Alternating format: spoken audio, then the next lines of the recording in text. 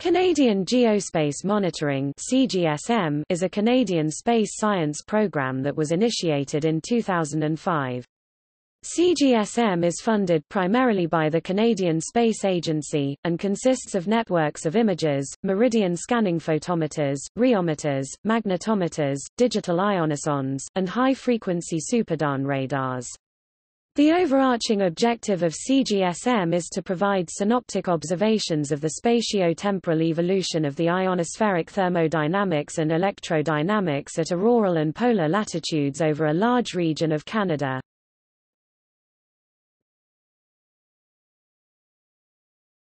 Topic: Background. The interaction between the solar wind and the Earth's magnetic field has a number of consequences. In brief, these are the formation of the terrestrial magnetosphere, the provision of energy and matter to the magnetosphere, and the powering of large-scale electric currents and the closely related phenomenon of the aurora. Near-Earth space physical processes are of interest for economic reasons and for what we can learn about our environment and the cosmos. These processes are connected along the magnetic field to the Earth's ionosphere, where they lead to the aurora, heating, modification of composition, and large-scale plasma motions. All of these ionospheric processes are interesting in their own right. In addition, there is an increasing understanding of the correspondence between ionospheric processes and processes going on further out in near-Earth space. In this way, observations of the ionospheric processes can be used to in turn remote sense dynamics in near-Earth space.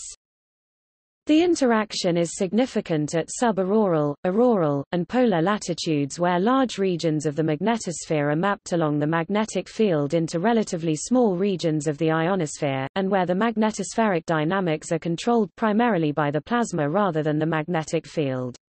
This organization is actually by magnetic rather than by geographic latitude, see Baker and Wing, and references therein for a description of magnetic versus geographic coordinates. The aurora, for example, is most frequently observed at magnetic latitudes between roughly 60 and 80 degrees, see ether. In the northern hemisphere, Canada has the largest land mass at the magnetic latitudes. As a consequence of this so-called Canadian advantage, Canada has been a world leader in ground-based auroral and ionospheric research for decades. CGSM was envisaged as a national program aimed at obtaining world-class ionospheric observations, and with those in hand directly studying ionospheric dynamics and indirectly the magnetospheric dynamics. It was developed with the guiding principles embodied in 5 Grand Challenge science themes, see the CGSM Science Fact Sheet.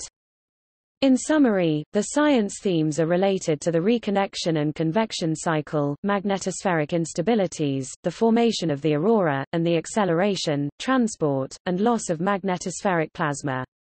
These are science themes that pervade virtually every major space science initiative in the world, and CGSM gives Canada and more importantly Canadian researchers a unique opportunity to contribute new and innovative science.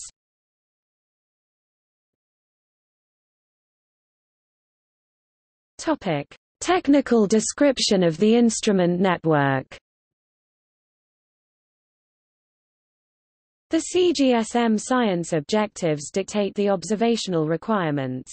In short, the program is designed to specify particle precipitation, aurora, electric currents, and plasma convection in the ionosphere over a large region of Canada.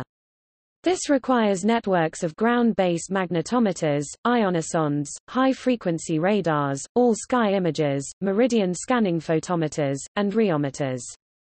Furthermore, these networks must have overlapping fields of view that span latitudes from the polar region, through the auroral zone, to subauroral latitudes. The observations must be of sufficient time and spatial resolution, and of sufficient quality. What determines quality depends on the instrument in question, to allow for new science to be derived from the observations. Anticipated CGSM stakeholders met in Edmonton in June 2002 to initiate planning for the program. An ambitious plan was settled on, requiring numerous new instruments of various types to be deployed in challenging remote environments. The instruments would need to operate autonomously for long periods, and suffer few breakdowns. Much of the data would need to be recovered in real time in order for CGSM to develop into an important space weather program, in addition to its space science objectives. New instruments would need to be acquired, outfitted and fielded at existing and new sites. To accomplish this, the team settled on using Telesat Canada's HSI high-speed satellite internet system, in conjunction with an information technology infrastructure, basically a glorified local area network with additional capabilities including UPS, GPS, and attached hard disk storage. Further, members of the team applied to the Canada Foundation for Innovation for funds for new instruments, and were successful on all fronts. The resulting funding enabled the deployment, which is still ongoing, of an additional 8 all-sky imagers, 14 fluxgate magnetometers, 8 induction coil magnetometers, and 2 additional SuperDAN radars, the new PolarDAN radars. In addition to facilities that were already in place in 2002 from the Canadian Space Agency's Canopus program, the Natural Resources Canada CANMOS magnetometer array, and the NSERC-supported NorStar, SuperDAN, and CADI programs, the final array will certainly meet the scientific requirements. CGSM began formally with the issuing of contracts to teams at the University of Calgary photometers, rheometers, ASIS, the University of Alberta simulation, data management, fluxgate magnetometers, and the University of Saskatchewan SuperDAN HF radars with a subcontract to the University of Western Ontario for digital ionosondes, Natural Resources Canada space weather operations, and the National Research Council solar monitor. As well, the University of Calgary developed a new system for managing information technology at the remote sites. In 2007, the CSA called for proposals for the second phase of CGSM. More than 20 proposals were submitted in October 2007, and contracts were awarded in 2008 for continued and enhanced CGSM activities.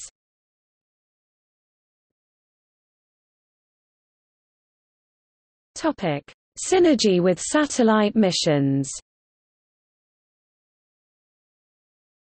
In a recent review of major Canadian space science projects, Liu et al. Pointed out that CGSM is a unique facility, owing in part to the above-mentioned fact that the bulk of the Northern Hemisphere auroral region that can be remote-sensed from the ground is over Canadian territory, and in part due to a significant investment in new experimental infrastructure that is being and will be realized during the period 2004 to 2010.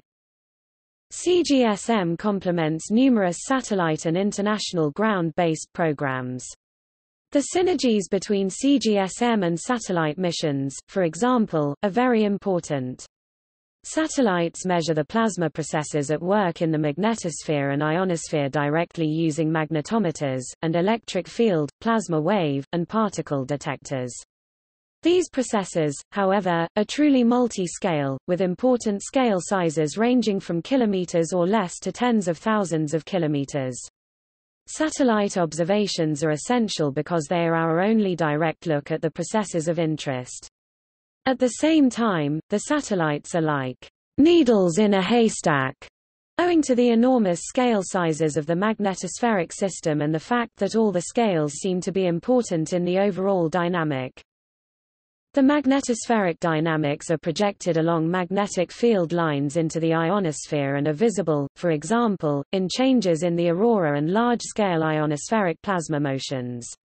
So we get a two-dimension picture of the magnetospheric dynamics, which provides an essential complement to the satellite observations. This synergy and its value in advancing science has been increasingly recognized in recent years.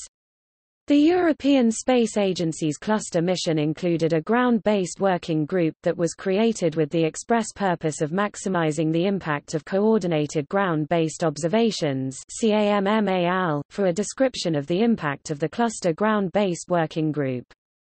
The 5-satellite NASA Themis mission launched on February 17, 2006 includes a ground-based component consisting of 20 ground-based observatories, some of which incorporate CGSM magnetometer data, indicating the recognition of the importance of coordinated ground-based observations.